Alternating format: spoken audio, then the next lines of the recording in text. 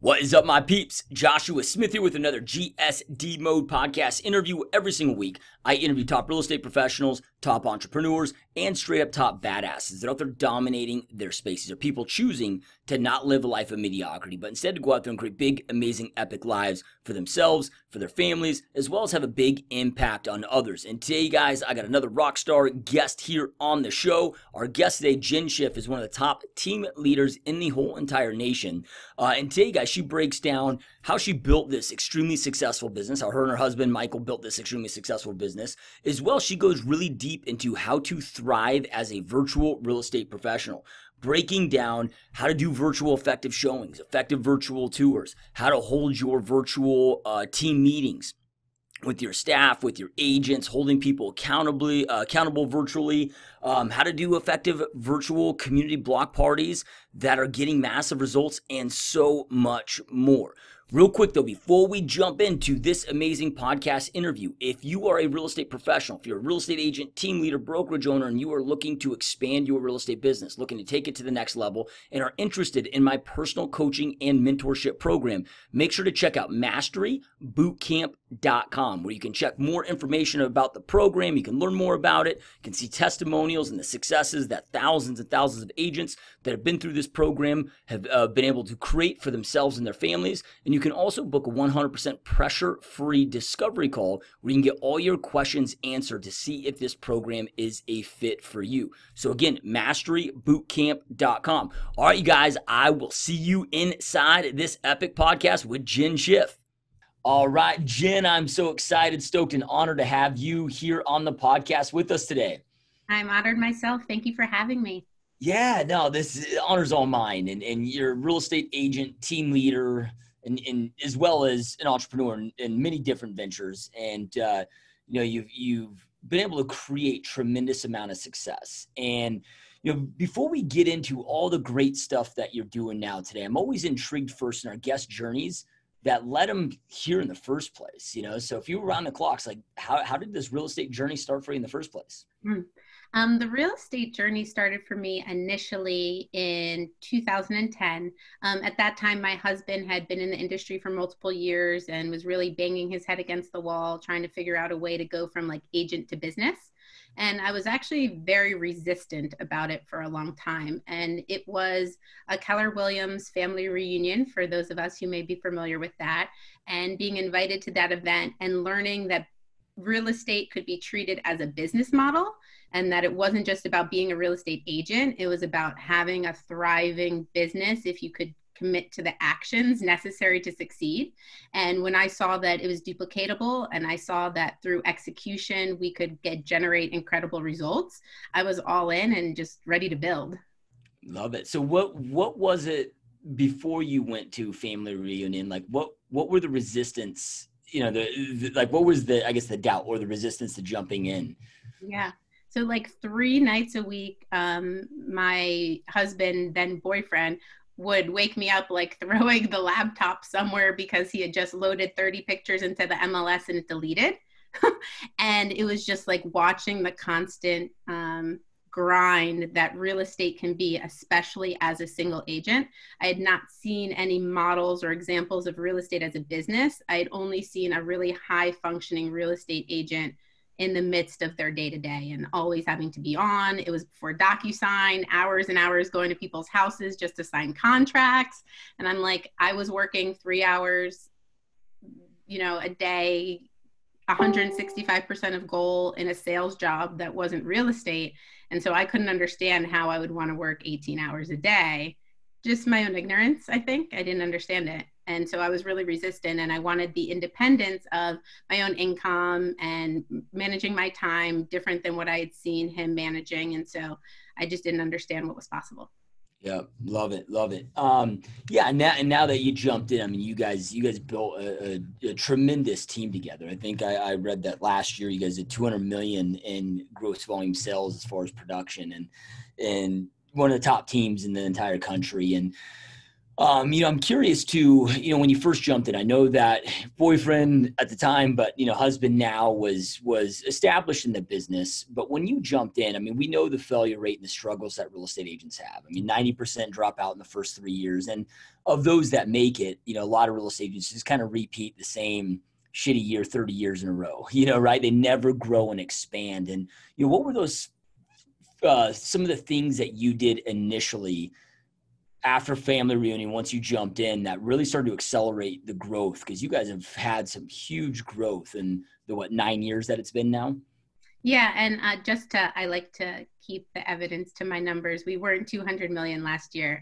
We've gone between 50 and 75 million as individual teams. And when we were part of Five Doors, and I had the honor to lead that as VP of Ops, we were at about 350 million. So depending whether we were in expansion or out of expansion, Okay. Yep. I just want to correct that number because I don't want to say do anything I don't do yet. That's the way it's set up just because we were in there.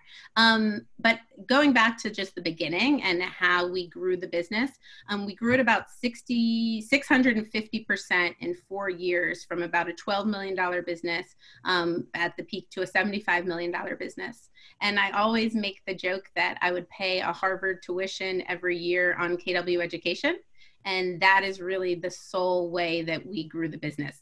Our hard work and everything that went with that, of course, but it was really just learning what others had proven before and then executing on what they had done first and getting a result, and then brought a little bit of our own creativity after we had seen something work. So we really understood that the key component to growing business is not to start at your creativity, start at those who have walked before you. And when you can prove and you can show a result of those who can walk before you, then you almost give yourself the grace and honor in your business to be able to then try something different that could be that thing that creates that scale or creates that spike. Yet it was really critical that for myself in growing the business and learning real estate at the same time, that I could at least duplicate what somebody had done before us.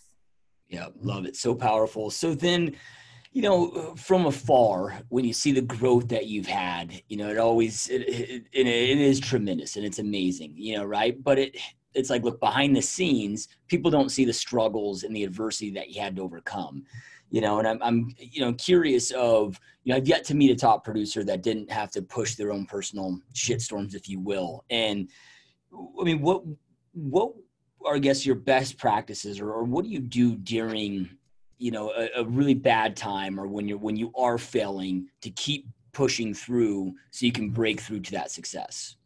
Yeah, great question. Thank you. It depends how severe the failure may be. However, regardless, I think it begins with a mindset that you have to hold on to at all times, good, bad, or indifferent.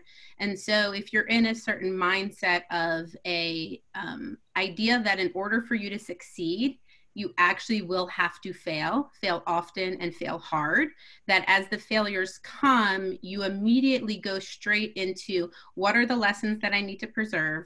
What didn't work for me here? Where were my intentions? And how do I take different actions again in giving it another whirl?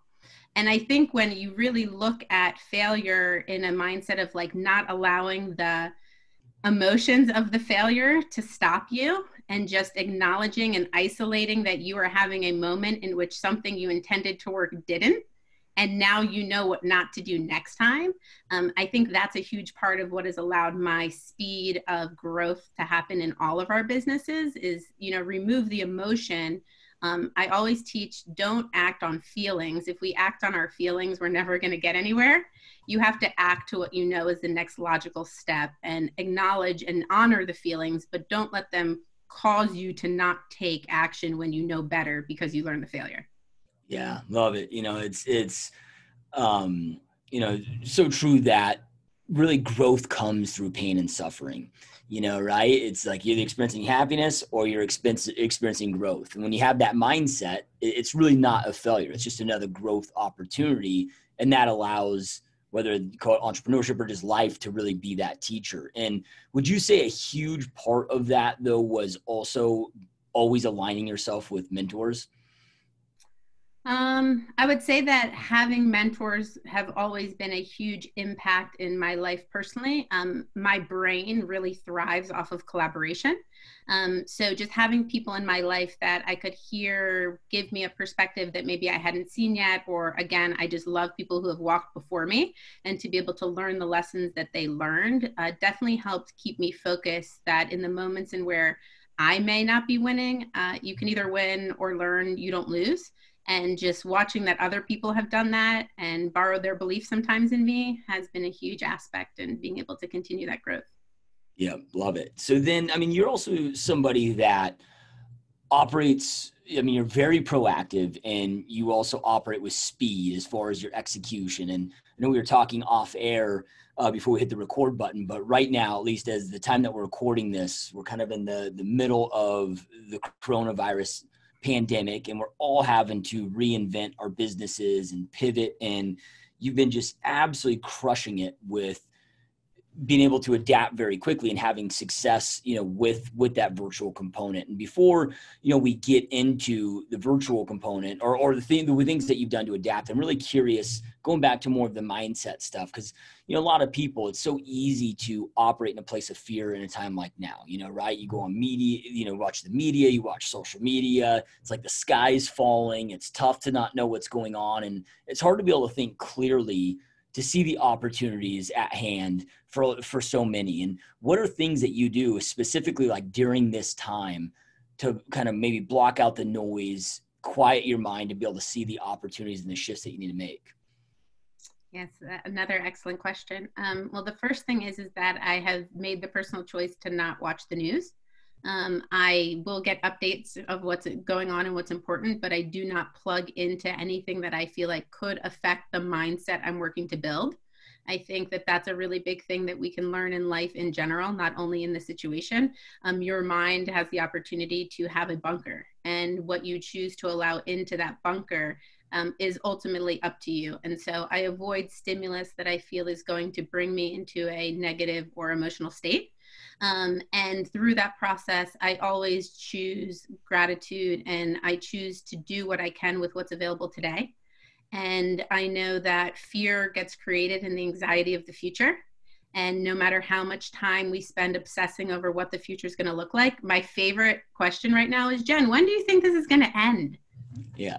And my favorite answer is, I'm not even spending a second thinking about it. When I get the call that somebody tells me I can leave my house, I'll be ready. And, I think that naturally we want to spend time in speculation, and, there's such great effect and impact to us negatively, and just the change like that in itself, the fears of the unknown.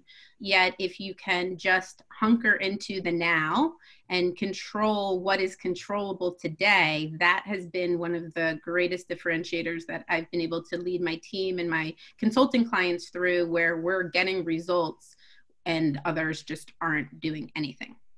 Yep. Love it. Love it. So that allows you to then to focus on the now, focus on the moment, stay in action, not operate in fear. But then from there, because we are having to, in this quarantine state, we're all having to, at least those that are choosing to be proactive and not bury their head in the sand, are having to shift really quickly to a lot of virtual meetings, virtual presentations, and so forth. What are some of the things that you guys have shifted to that's working really well right now currently?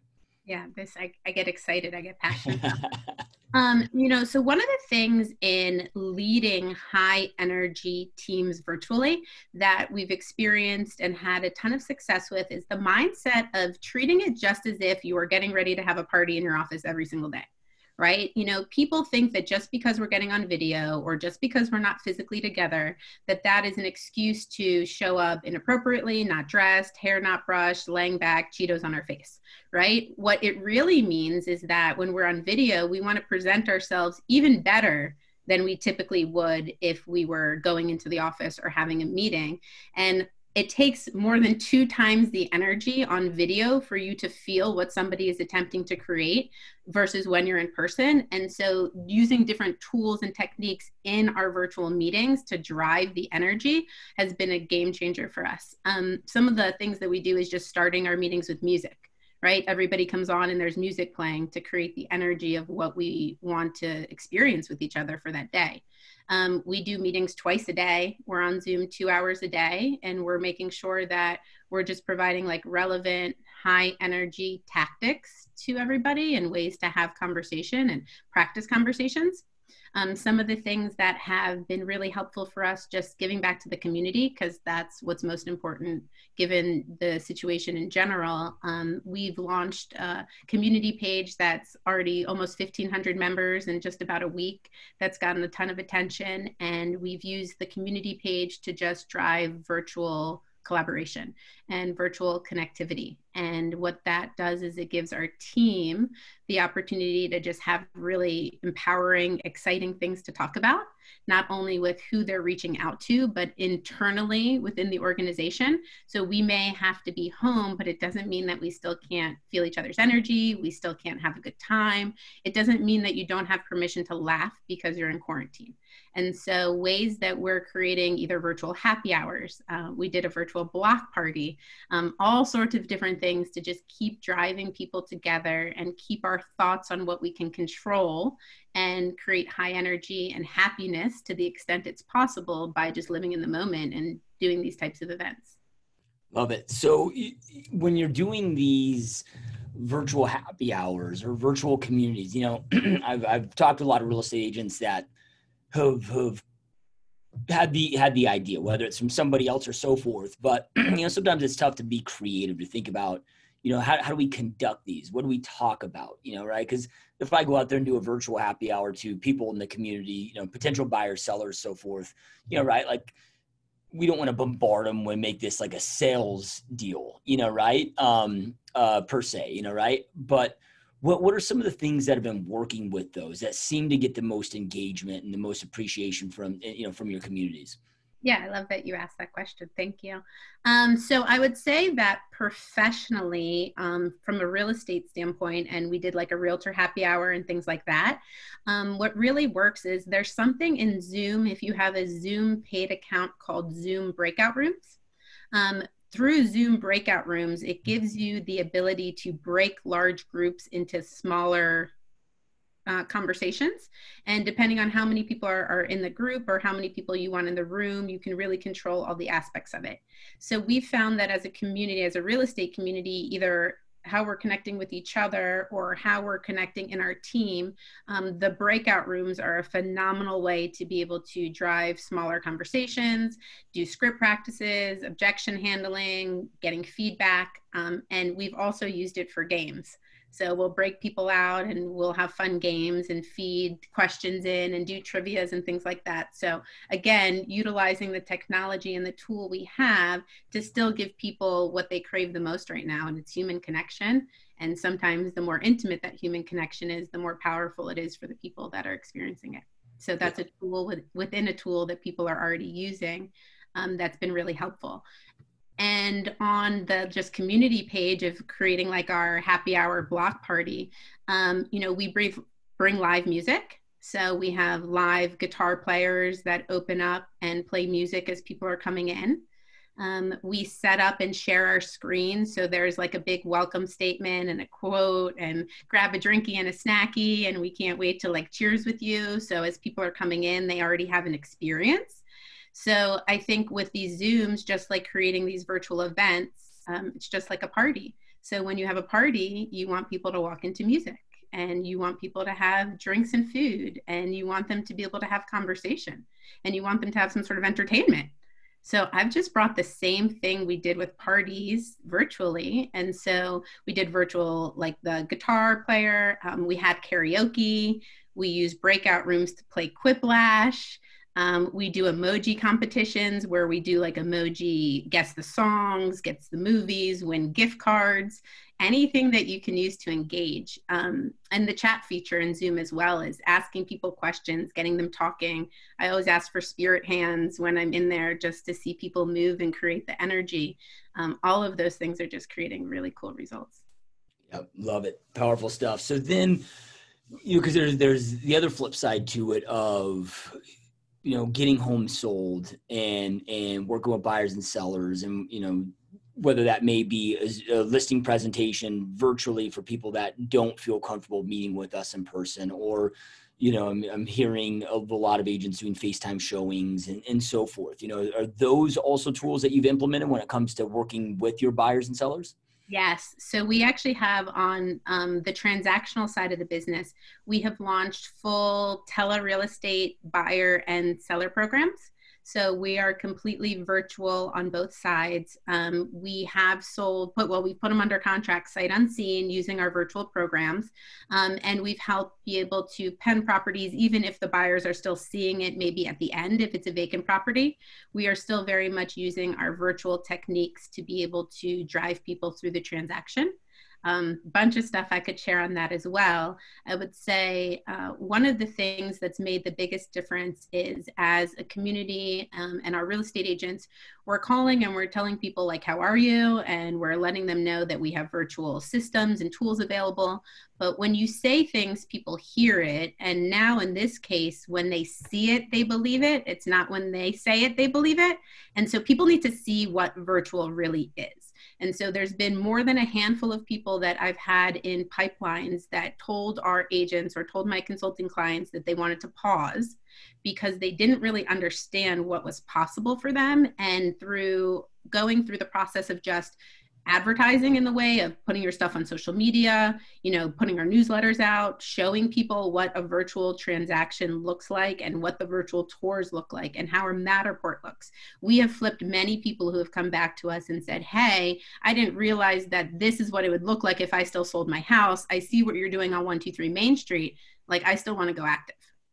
Or the buyer who said, hey, I didn't realize that I could see the house this clearly through these Matterports. If you're willing to go and do a virtual tour of the closet that I can't see, I'd be willing to put in an offer. Yeah. And so I think, again, we put up barriers. That's life. We're resisting machines that put up barriers.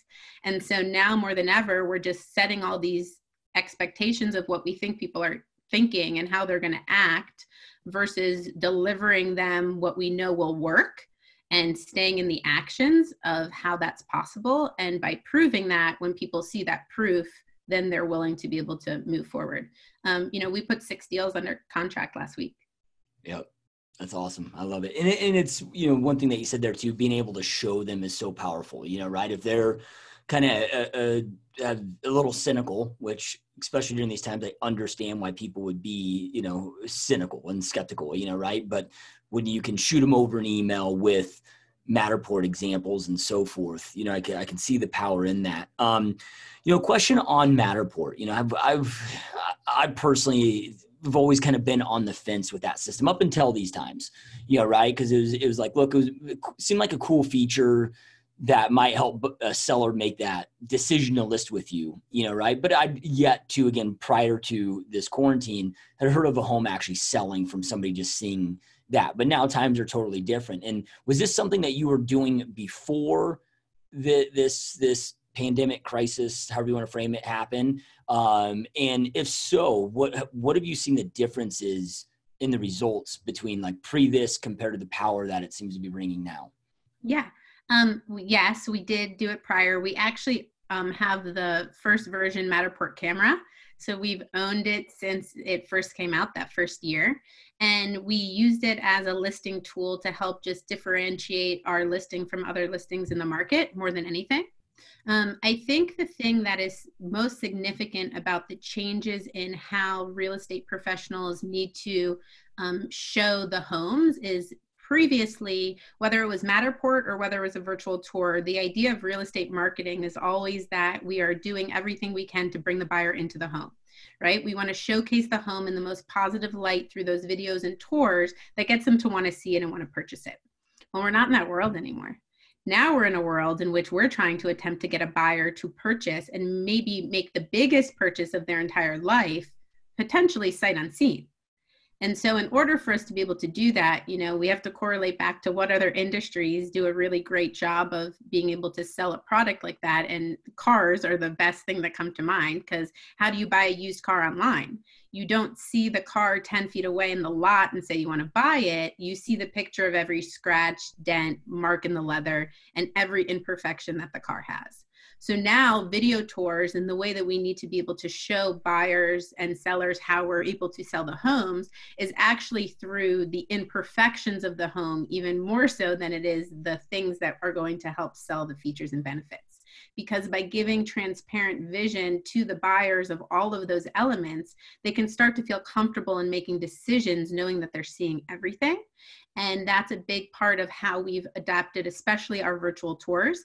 The Matterports are access to liking the home.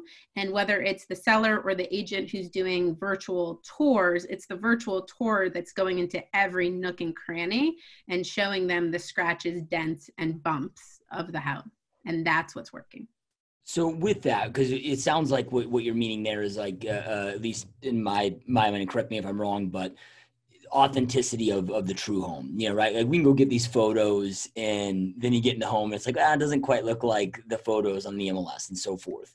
You know, right? So then when you're creating that, maybe the second round of video, once they're enticed that you're sending them, is this more of kind of like just a raw, like either with a GoPro or your cell phone where they're, you know, they know it's not Photoshopped? Yes. And, you know, of course, if you want to be what I like to call a certified virtual real estate professional, you likely want to have a stabilizer. You may want to have a little bit of familiarity with a video editing software in case you drop the camera so you don't have to start over. You know, in my Thrive as a Virtual Real Estate Professional Facebook group, I have a lot of these tools and tips inside there. Yet short answer is it is the homemade version. It is the way in which you should still prepare to walk through the home.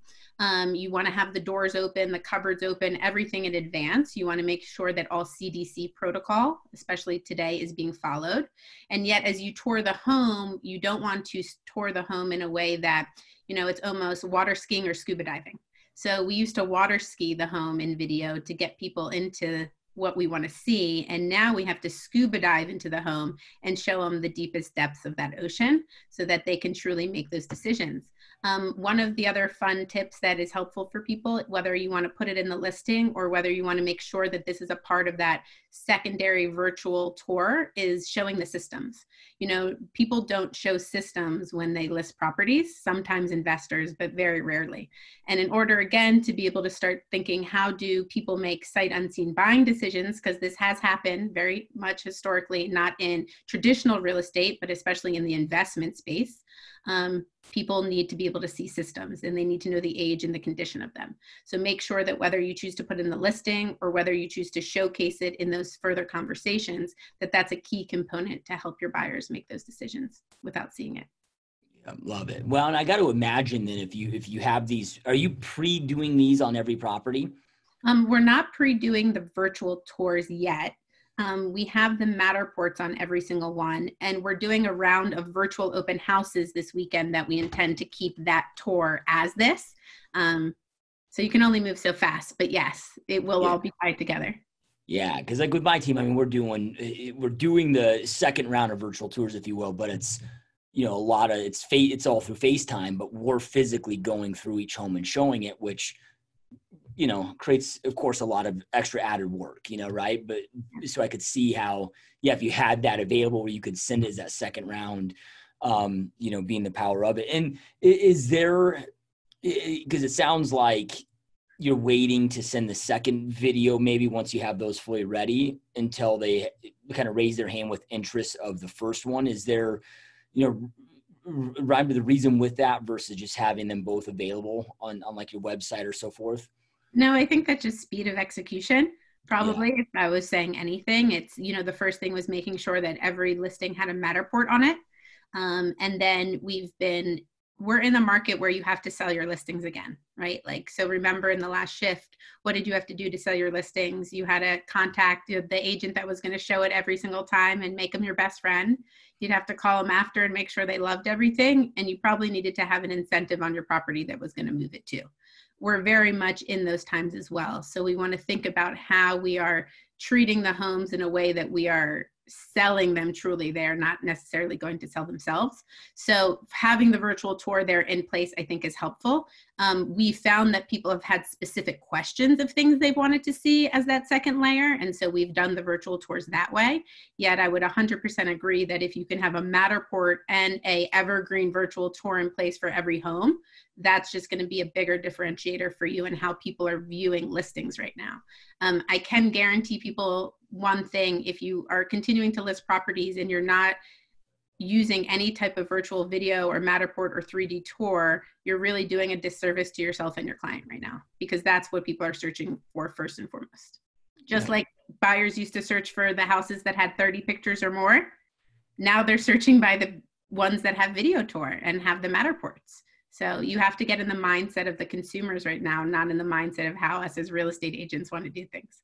Yeah, love it. Such powerful stuff. So then in regards to the virtual open houses, is this, can you kind of walk us through I don't know if this is going to be your first weekend doing them, or if this is something that you've tested with in the past, but it's a question I get every day, right, from podcast listeners and so forth of, what do you recommend I do in a virtual open house? And I can kind of give them a canned response, but the reality is I haven't done one, right? So I don't know best practices, what works. And can you kind of walk us through maybe what the overall concept is? Is it like a legit open house other than just like a Facebook Live, or kind of what does that look like? Sure. It's like a recipe, so you could put all sorts of different ingredients and get different results, but I can definitely share a model that I think can work for people. So first and foremost, you want to make sure, just like with any open house, that you are marketing it. And if you do any type of social ads, adding social ads to that, so you're generating as many eyes to the open house as you possibly can. The open house itself should really be set up as if you were walking a person through the home, just like step by step, every nook and cranny, and you're talking through the entire home, and you're talking the features, the benefits, and you're saying, there might be a little bump in the wall there, right? You're just making it in a way that people can feel like they're truly walking through the home with you. In order to be able to do it in a way that would show you to be a virtual professional, which I think is important. I know that they say that the video I created is better than the video that you don't create. Yet I also believe that there's a little bit of professionalism that helps in your recording and how you're doing things. So if you do have a stabilizer, or you do have a way to just set yourself up for success, make sure you understand your technology before you get started, so you're not stumbling once you're live and once you're going through things. And then just again, I had mentioned before, have your doors open ahead of time, have the cupboards, have the things open, and plan how you're going to walk through the home. So when you're doing the open house and you're taking people through and you're talking them through every aspect and feature and benefit, then at that same time, you already know where you're going and what you're doing, and you don't have to think about both at the same time and potentially even miss anything. So really plot that. And then the real aspect of it is what you choose to do, as far as, are you going to do a Zoom into a Facebook Live? Are you just going to go Facebook Live with the open house? Some of the technology pieces, I think, depends on what the capability of the agent and the team supporting them are.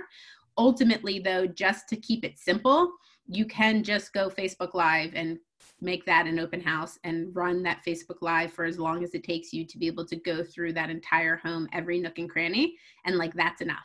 You don't have to get fancy. You don't have to film or record or have to figure out anything else. It's better to do that than to do nothing, because what the actual viewers will see is, wow, there's a virtual real estate professional.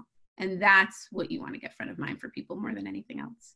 Yep, such powerful stuff. So yeah, I'm curious, because you are a virtual, real estate professional. So I know that you have the equipment and you have the capability of pulling this off at a high level. When you're doing these tours, is this something where you're having your videographer follow you? So it's just like an open house where you physically are giving the tour, but then they're also connecting with you? Or is it going to be where it's just leading with the camera, where it's just not being led through the tour?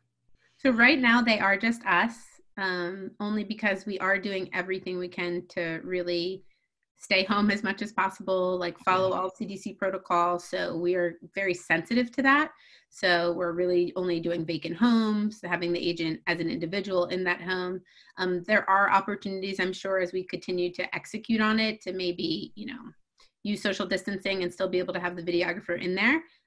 We're not doing that today, though. Yep. Love it. Love it. Powerful stuff. And then are you seeing a big demand or an uptick of clients wanting to also do virtual listing and buyer presentations, or are you finding that they still are okay with meeting in person for those? So we are actually not providing the option to meet in person for listing or buyer presentations at this time. We are really clear on the importance of everybody helping do their part and flattening the curve and like staying home. Like we really are doing everything possible to function virtually. So if it's the point that we've already done the virtual consultation with the seller and we need to see the house and they're moving forward with listing it, we really are even trying to just walk through the home without them there when that's at all possible. So to the fullest extent that we can maintain that, we are. So all of our appointments are being held virtual, and our team is trained to ask people for one of two things: either a virtual coffee talk, if it's somebody who's a little bit more nurture, may have some questions, may just want the human connection, but like get the conversation face to face. Or for those who we are learning how to comb through our database for the people who still do need to buy and sell, and they are there. And then we're holding virtual consultations with them. And the virtual consultations, I don't know if we're ever going to want them to go away, because I found that we're better presenting virtually than we are in person because of the controls that we have on our presentation and the way that we can take our buyers and sellers through showing them the virtual technology. That's a huge part of what I recommend anybody doing virtual consultations. Don't treat it like a standard meeting and say, hey, we have virtual tools and we're like happy to serve you. Treat it first and foremost, put your virtual systems and models in your listing and buyer presentations, just as if it was talking about your 15-point marketing presentation. So don't make the fact that you're operating virtually different or a side piece to what you're doing day to day. Show them that you're already adapting that and that's just part of who you are day to day in your business. And then as you're going through that, show them the virtual technology. Show them what it would look like when you're walking them through a virtual tour. Show them how they can get on and favorite the listings that you provide them through whatever IDX you're using. Show them what it looks like from a virtual tour that you've held before. Different parts in which they can feel comfortable with the technology and how they'll be served through this. One of the other things inside of that is, we just have instructions, because a lot of people say no when you go for the ask of the virtual meeting because they're afraid of Zoom or they don't know how to get onto a video chat. So things for us that are such second nature, people are resisting only because of their lack of knowledge around it. So we acknowledge that, and a couple cool things that we're using that anybody could take on is, one is we have a how to Zoom meeting instruction guide that we send to everybody with really simple step-by-step. That's also in that Facebook page that I mentioned that I have. And we also are telling people that we have a tech concierge on the team. Now there's 12 of us, and any one of us could be a tech concierge. So if Jen calls Michael and needs Michael to tech concierge Sally, he's going to do it. Yet what that does is it gives us the power to just add that layer and say, hey, if technology is not a strength for you, we actually have a tech concierge on the team who can walk you through any step of either the meeting, any document signing, any part of the virtual tours. If there's ever a part you get stuck, we're here for you. And you just make people feel safe. And by making them feel safe, they all still have the desire to meet their goals. And these real estate goals still can be achieved when you have the ability to teach people the way to achieve them. And that's what they don't know. It's the unknown that causes the barriers. Yeah, love it. And then I know it might be tough to track this per se, but I got to imagine when you're doing all of the virtual community block parties and so forth, they're already getting an experience with the technology, developing that connection with you, where it seems like it would just lead so much easier into the understanding of how the real estate process is going to work virtually, because they've experienced it at a level without just you having to show them. Yes. You want to experience them into all of it, whether it's the way you're demonstrating it socially or getting them involved, like the community pages. We have different live events almost 3-4 times a day. So it's just more examples of ways that people can hop into the technology and adapt into what's possible for them. So then this, again, just like you said, becomes second nature. Yeah. And then I'd have to imagine too, the people that choose to not move forward with buying and selling, until let's just say quarantine is uplifted, just the fact that they're seeing how proactive and quickly that you guys are adapting. Like, I can't fathom them choosing to go with anybody else after. I'm sure that is going to solidify that relationship once they do feel comfortable reining the marketplace. Because, I mean, the reality is 90% of real estate agents right now are burying their head in the sand and doing nothing. Yeah. There's a term, emotional capital, that I love to use. And that's really what's happening right now. Those of us who are choosing to care enough about people to just even reach out and see how they're doing, and then find ways that we, as realtors, we're really keepers of community. And so how do we take that honor and find ways to bring connection for others and stay in front of them in appropriate methods in which you're building emotional capital? I'm sure we can all think of that one person who, whatever the service is, insurance, anything that you have in your life, that they just made such an impact on you that no matter what, you would only work with them. This is the opportunity for real estate professionals in their lifetime to build that emotional capital with their database. And one thing is for sure, you're either doing it or you're not. And if you're not, someone else is. Yeah. Yeah. It's, I had a friend ask me the other day, he's like, hey, have any of the professionals that you do business with in your life, like your CPA, your attorney, your insurance agent, your physician, and so forth. And he listed a laundry list of it, but he's like, have any of them reached out to you to see how you and your family are doing during these times? I'm like, no, not one. And I get it. They're all worried about their own businesses and dealing with their own lives. And, but it's such a huge opportunity for us to step up and show them that we truly care. And I mean, are you seeing anybody else do this kind of stuff in your community? Not a lot of people. And I'm very active in our masterminds. So we have a pretty active high producer community in the Baltimore area. So I've been a part of the weekly masterminds and the conversations. And, I can confidently say maybe less than 5% of the entire community is taking on any of this. Yeah. It's fascinating. We took a listing over yesterday from somebody who I have a ton of respect for in our marketplace. And I thought that they would be even further along than some of the things that we're doing, let's say. And when I heard the conversation that they were coaching their people on to having with the client, it was in that moment that I just really realized how different people are handling the situation and how unique our approach is. And it's working. And I'm grateful for that. No, I love it. And it sounds like you have, just for our team leaders and broker owners that are listening to the podcast here, well, it's all obviously value for everybody as well. But, because of that virtual component, it is that much harder.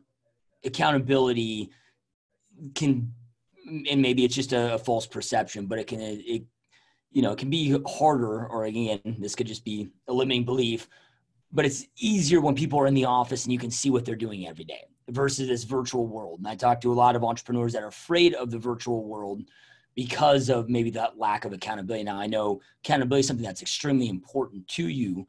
What are things that you guys are doing? I know you talked about your 2 team Zoom meetings a day, but how are you holding people accountable and inspecting what you expect and, making sure that people just aren't chillaxing all day? Yeah, you see me smiling. I'm having so much fun with it. I was telling myself last week, I was like, I don't think I ever want to let anyone out of this quarantine. I got something going on here. So we have just really, I have this idea of the productive virtual agent, and it's the ability to be able to create schedule, right? Create gamification, and create the visual scoreboards around that. And through that equation, you can get productive agents virtually. And so the first thing is people just have to know what they're doing. Okay. If people don't know what they're doing, they're going to do whatever they want to do. So as an organization, like just being really clear on what it is that your agents should be doing to remain productive is first and foremost. Anybody who assumes people know what they're doing are only hurting their opportunity for their people. So I would just say that's first and foremost. So lead by that example of schedule and 20%, because the 20% is a little bit different. For those of you who may not know what that is, just priorities, right? Make sure that the priorities are really aligned. Then what we do is we have scoreboards, and we have gamification around everything. So in my Facebook group also is a scoreboard that I shared because I was getting a ton of requests for it from my presentations over the last month. And we decided, we decided the most critical elements that were non-negotiable as an organization. And the agents decided it, I didn't decide it. So it was not top down. It was a very collaborative. In order for us to think that we're going to make it to the other side of this, what do we have to do on a daily basis conversation? And they established what those benchmarks were. And I created a scoreboard for them around those benchmarks. So we have some automations, and for us, it's a little bit advanced where things will check mark for you. However, there's very basic ways, and you need 20 check marks a day on this, and 50 check marks a day on this, and 5 check marks a day on this. And then everything is just a scoreboard. So people can see where they are against everyone on the team at all times on a daily basis. They know that it gets reviewed and looked at daily. We hold daily downloads with each agent in addition to the 2-time-a-day meetings. And we look at that scorecard for them in that meeting to help them align their priorities if their plumb line has shaken at all. And then we gamify it. So for instance, last week, the winner of a 100-point competition, if anyone got 100 points 5 days in a row, they got $100. Another competition was the winner of a certain set of doing their activities got a pizza dinner delivered to their family. So we just create ways in which we can hold those minimum standards accountable. Like, what do you agree first and foremost for yourself that you think you should be doing? I'm not going to tell you what to do. You're going to tell me what you're going to do, and then I'm going to hold you accountable to that because it's what you want. My goal in life is to help people get what they want because I know enough of that gets me what I want back. And so it's being able to have that conversation where I'm not telling people this is what you have to do until they tell me that it's what they want to do.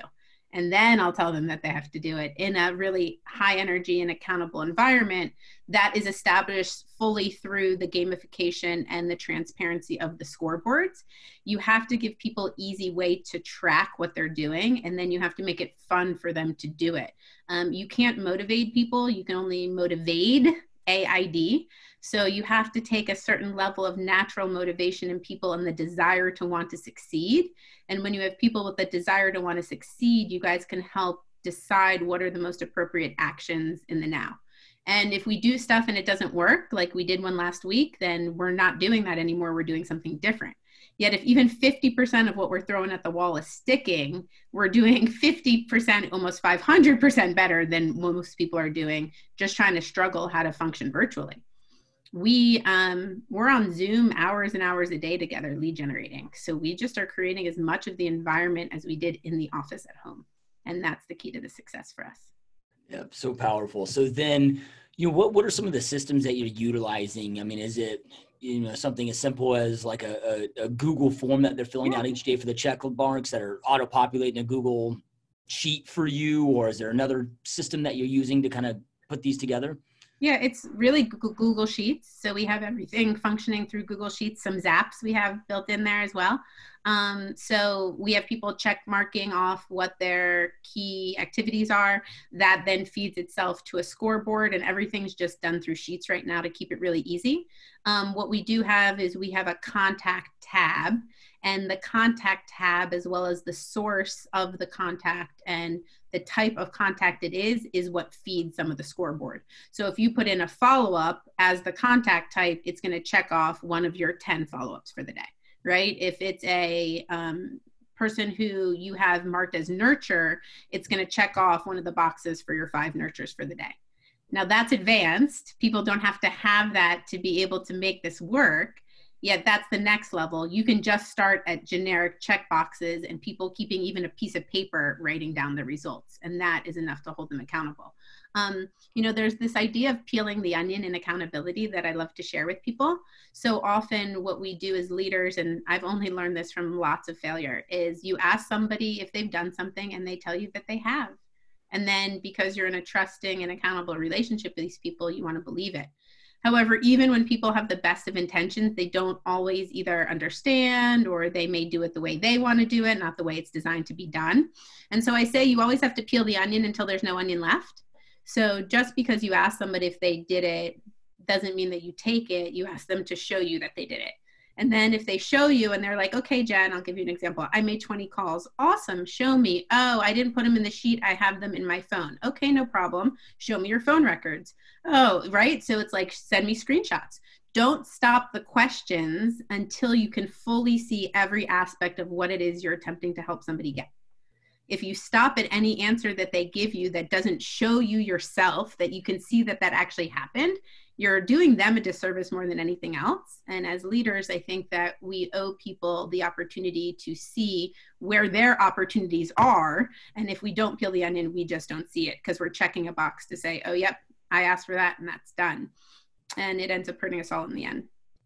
So then what happens if you're peeling back that onion, but you continue to find that they're just not hitting their commitments or so forth? Like what are the consequences, or what does that kind of follow-up look like?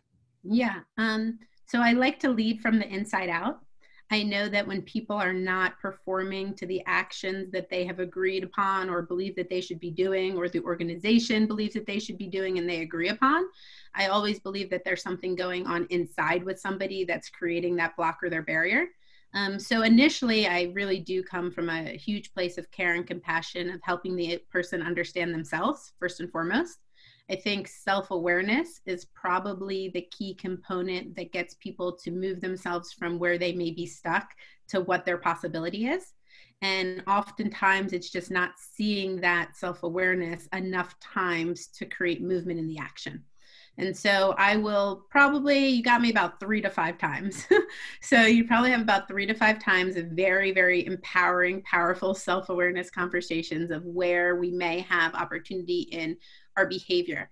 One of the things that I think is really critical that we don't pay attention to is that people attempt to change their behavior. This actually came from Profits First. I'm not the original, but people attempt to change their behavior, and behavior can change in moments, but it doesn't often change permanently.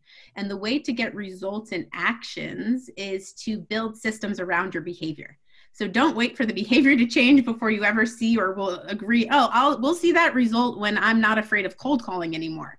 We're never going to see the result. Oh, I'm afraid of cold calling. I'm going to sit with you, Jen, and I'm going to make 3 calls a day. And can you just hold my hand and listen to me so you can give me feedback? And then tomorrow we'll do 4. And then the next day we'll do 5.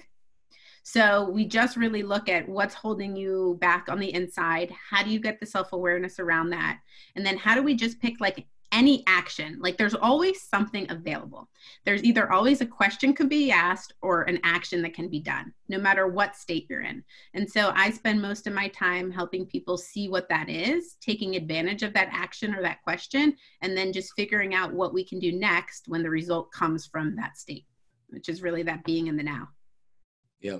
Love it. So powerful. And I'm curious because man, you got a lot going on, right? And you execute fast and you implement, and you're proactive. And, so I to get all of this done, but also be able to think creatively like you do, and to be able to pivot and execute like you do, I have to imagine that you're pretty intentional with your schedule and your time to get all of this stuff done, because you also have a life outside of real estate as well, right? So what does that look like for you? I mean, it seems like always the busiest people are always the most productive as well. And, can you kind of walk us through maybe what your daily planning looks like or so forth to be able to get all of this in?